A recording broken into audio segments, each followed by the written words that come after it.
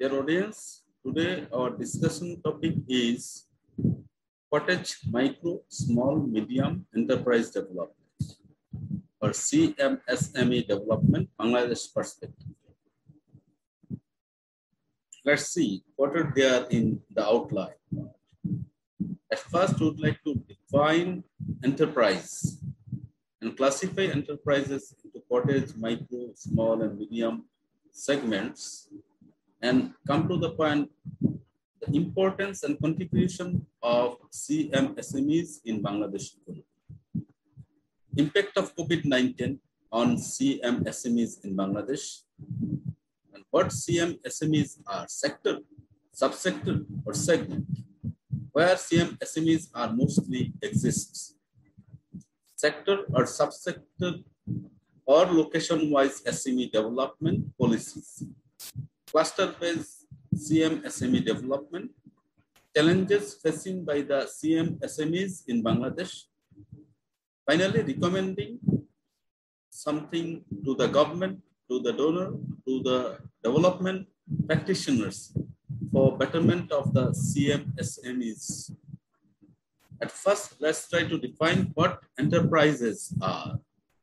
An enterprise, the word, in other words, we can define a for-profit business company or entity. It is most often associated with entrepreneurial ventures. It could be classified into different types. For example, sole proprietorship, when an enterprise run by one individual for profit could be termed as sole proprietorship. When more than one individual is involved with operations of an enterprise, it could be termed as partnership.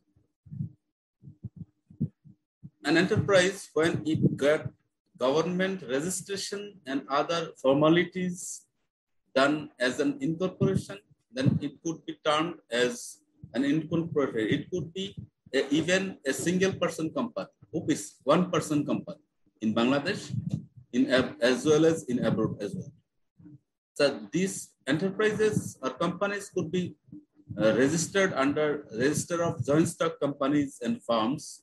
Then it could be termed as a joint stock company or as a limited company. It could be private limited company with up to 7 shareholders, and it could be a public limited company, publicly listed in the share market and traded daily. So these are the primary classification of enterprises.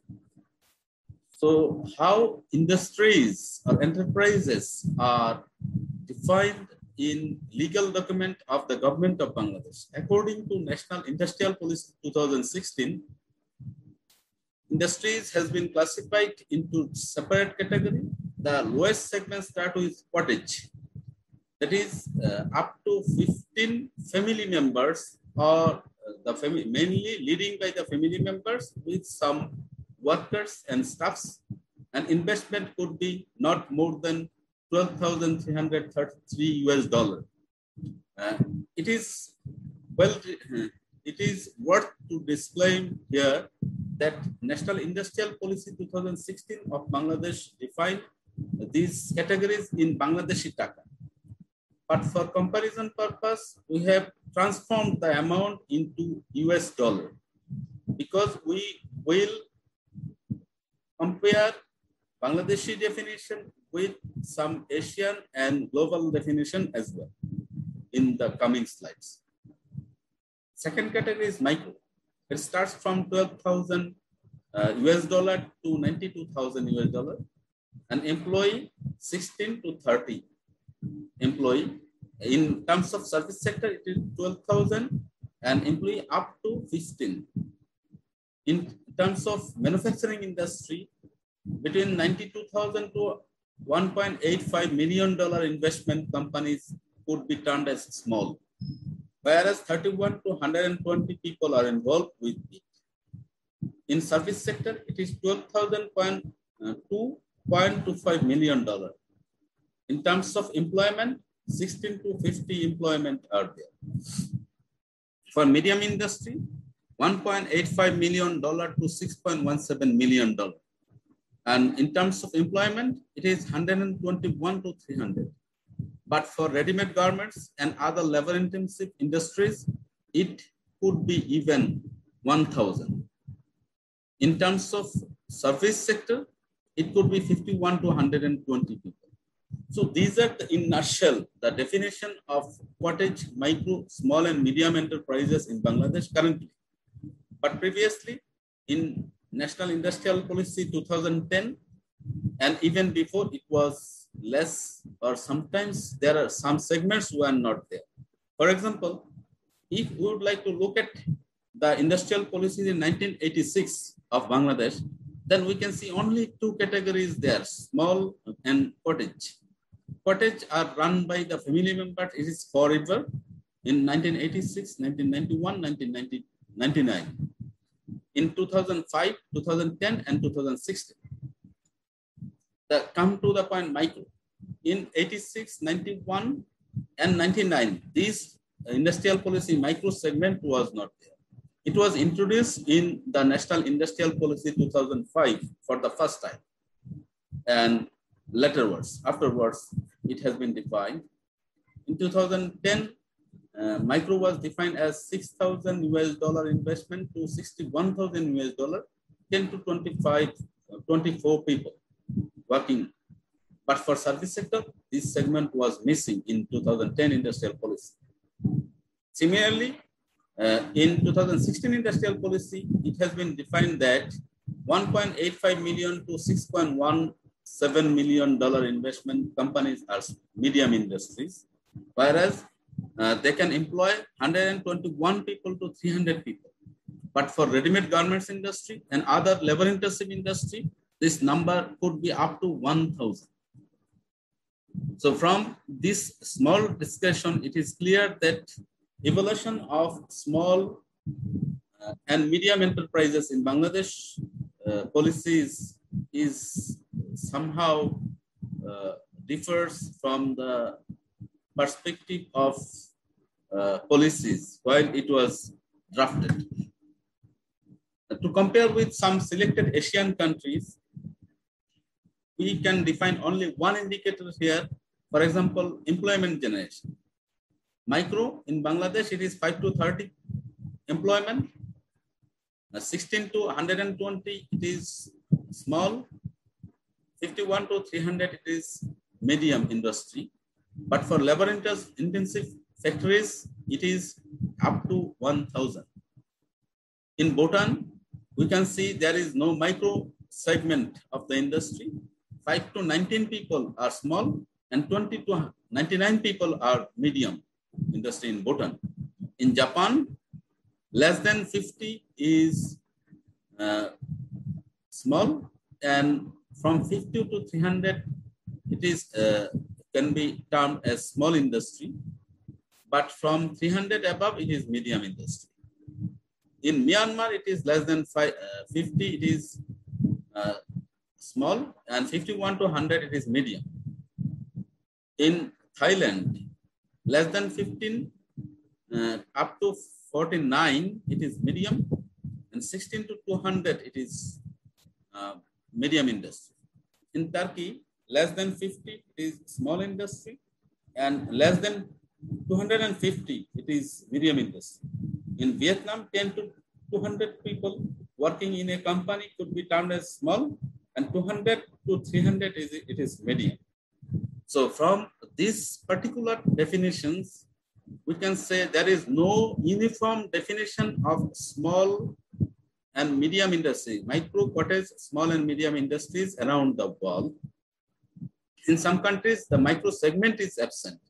In some countries, only small and medium segment is defined by their respective policies.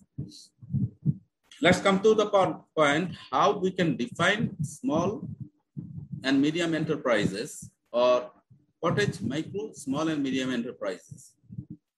Based on different indicators, Bangladesh defined based on employment size and replacement cost without land and building cost. In terms of India, it is only capital investment. Malaysia defined in terms of employment size and sales turnover. Bhutan defined based on capital investment and employment size. Similarly, Japan defines stated capital investment as well as employment size. Myanmar defines based on capital investment, employment size, and sales turnover, 3 indicators. So, different parts of the world defined CMSME policies based on different indicators. Therefore, we cannot claim any uniform definition of CMSMEs around the world. Now, try to compare definition of CMSMEs, mainly micro, small, and medium in National Industrial Policy 2010 and National Industrial Policy 2016. You can see from 10 to 16, in manufacturing sector, micro industries threshold uplifted up to 61%, from $61,000 to $92,000. And small segment uplifted 121% times, from $1.23 million to $1.85 million investment. In medium, it was uplifted up to 363 times. But in terms of service sector, from 2010 definition, 2016 definition was reduced parallelly. For example, a small segment reduced for 24% and medium segment reduced for 368 times. In terms of replacement cost or capital investment. But in terms of employment, similar scenario is seen that in manufacturing sector, micro segment uplifted up to 6%, small 121 times percent, medium 364%. But the service sector reduced as before. Therefore, we can conclude here that from 2010 industrial policy definition, 2016 definition reduces service sector threshold, but increases manufacturing industry thresholds. Now come to the point, how many CMSMEs are there in Bangladesh? In Bangladesh, National Economic Census was conducted by the Bangladesh Bureau of Statistics in the year 2013. At that period, in 2013, our industrial policy was National Industrial Policy 2010. Therefore, the definition followed here in the economic census was as per Industrial Policy 2010 definition. According to the Industrial Policy 2010 definition, there are total 87.50% of Bangladeshi enterprises are cottage. That means Bangladeshi enterprises are leading by the cottage segment. Then followed by small, it is 10%, micro 1.33%, medium only 7,106 companies, large only 5,250 companies are there. In total, there are 78 million economic entities in Bangladesh, according to this census.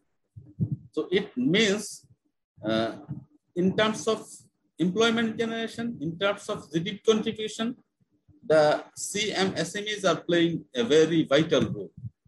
It will be very clear if we would like to compare it with some other Asian and other countries as well. For example, percentage of enterprises. CMSMEs are the majority everywhere around the world, whether it is developing country or LDC country or developed country. CMSMEs are the pioneers. For example, in some Asian countries, 97 to 99% of enterprises are CMSMEs. In Japan, in China, it is 97%. It is Malaysia, it is 97.5%. In Vietnam, it is 97.7%. In Singapore, it is 99.4%.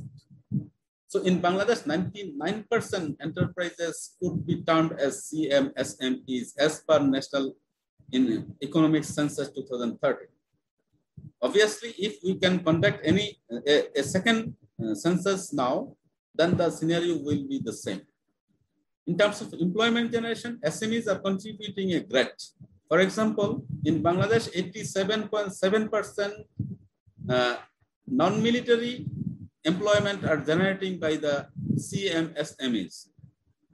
In terms of GDP contribution, it is comparatively lower in Bangladesh. For example, Bangladeshi SMEs are contributing 25% of GDP, whereas it is 60% in Indonesia, it is 46% in Republic of Korea, South Korea, and 45% in Singapore, and 43.7% in Japan. From this perspective, we can say in export earnings, again, 42% export earnings of India comes from their CMSME sector. 41.5% of China, and 26.3% in Thailand, and 20% of Sri Lankan export earnings comes from CMSME sector. From export earnings, from GDP contribution, from employment generation, every aspect, CMSMEs are the important segment of an economy, and these could be termed as prime mover in every economies, irrespectively developing, developed, or developed